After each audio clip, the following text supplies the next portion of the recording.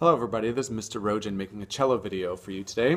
We're going to be working on Thriller for the playing test section, which is 39 to where it says DSL coda, the end of measure 49. As you watch this video, I'd like you to listen to how the part interacts with the metronome. So I'm going to do a performance with the metronome on quarter equals 75. You can hear the metronome on the background. And you can study this as I play it as many times as you need, and then go back and rewind and eventually play it with me. So here's 39. You might have slightly different fingerings from what I'm doing. If you have any questions, you can send me an email, come to an office hour, or ask during class. Here's 39. 1, 2, 3, 4. 2, G sharp. 1, 2. 1, 2, 3,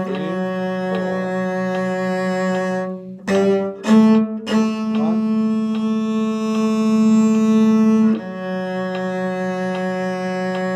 1, 2.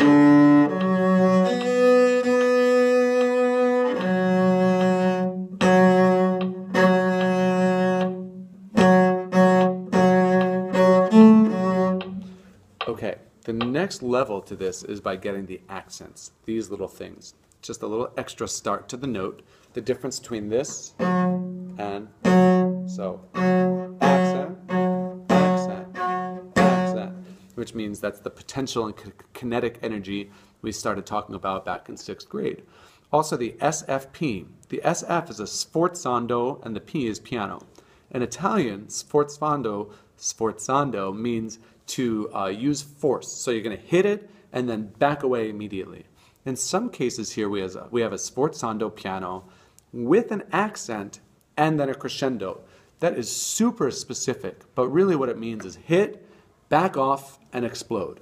So listen to the level of detail, and when you're ready, join in. Here's the metronome, 39.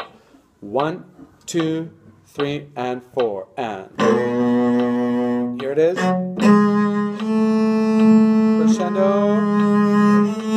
2, 1, 2,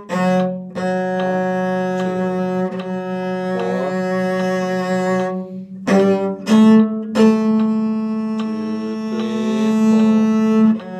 2, 3, 4. Rest. 1,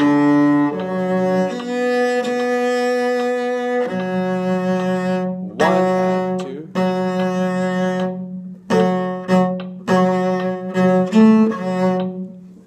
Hope this was helpful. As I said, if you have any questions, please let me know. I'd be glad to go over it with you as you prepare for the test, which is due on or before November 18th. Thank you.